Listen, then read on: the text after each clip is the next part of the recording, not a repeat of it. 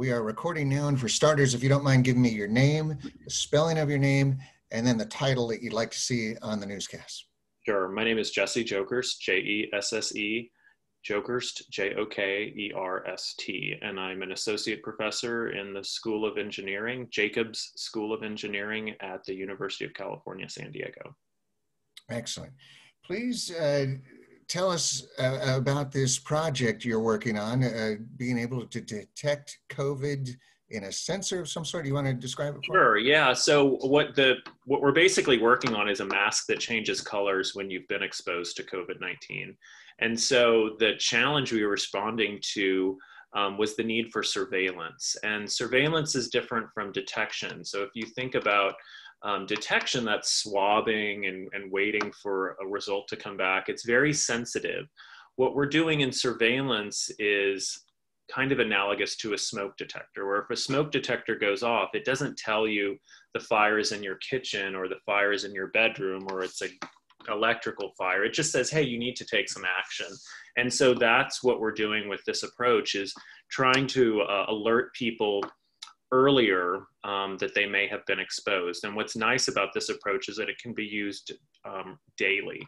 And so unlike testing, which invasive PCR testing, which has a longer turnaround time, this approach would be used daily, particularly in high-risk settings, prisons, care homes, shelters, where an outbreak can really quickly spread into a super spreader event. So by identifying that smoke before there's the fire, we could try to stem these super spreader events. Is the technology there to do this? Yeah, so we actually just received the funds from the NIH this month, but we've already made some significant progress. We have a prototype of the actual sticker that would go on the mask and do the color change. So most of the fluidics have been worked out, most of the components there. Also the little reagent that goes into a blister pack. So as you breathe through this device over the course of the day, it would accumulate biomarkers of COVID-19, and then you would release some liquids that change colors if you've been exposed. And we have that reagent largely formulated. And so now it's a matter of determining if it's sensitive enough to detect the levels of proteases that would be present from breathing on a mask over the course of the day. So that's the current research roadblock we're working on. And so is your plan that these will be masks made with a device in them, or these will be things that are placed onto a mask? Yeah, for ease and simplicity, these are just going to be stickers that go on top of anyone's mask. So you don't have to buy a special mask. If you have one you like, this would just go on top, and it would work with cloth masks, surgical masks, and 95s. So no need to buy a new mask. What kind of feedback have you gotten so far? Just people in our newsroom have seen it, said like, this is genius. Well, why aren't we doing this already? Yeah, I mean, it's a tough nut to crack from a scientific perspective. Looking at these other biomarkers other than what is looked for in PCR. But we have a great team working on it right now, and we'll continue to push this forward, but it's just a matter of time. Now, you mentioned you just got some funding for it. Give me a timeline, any expectations? Yeah, we're optimistic that further validation with known positive saliva samples will start next month, and then moving on to testing with our clinical collaborators at the UCSD VA in March, so potentially a broader release in the second quarter. But I would like to emphasize that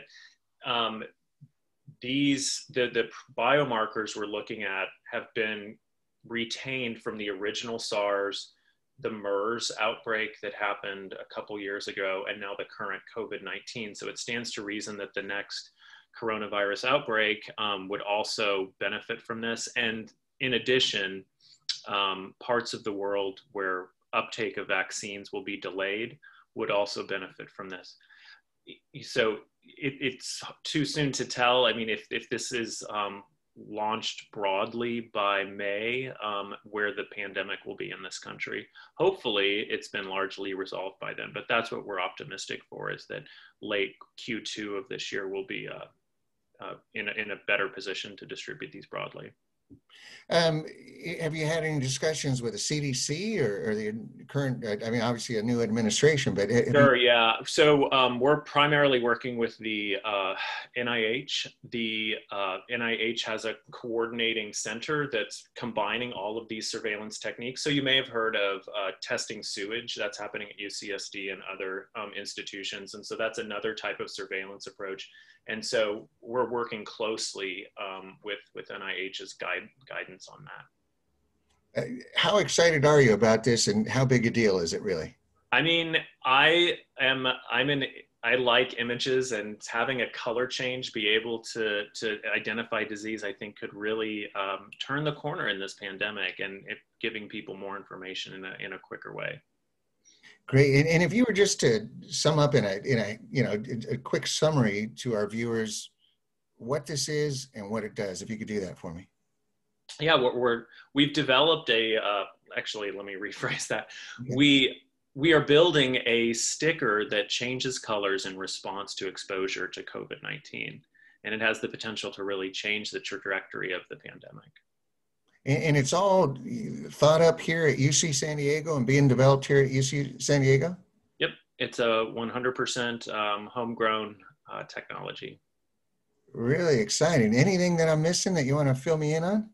I think those are the main points. Yeah. Excellent. Well, I appreciate you being patient with me, and great story. We're going to get this out right now. I've got 4 visuals here. Is there any more video or media? I could connect you to one of my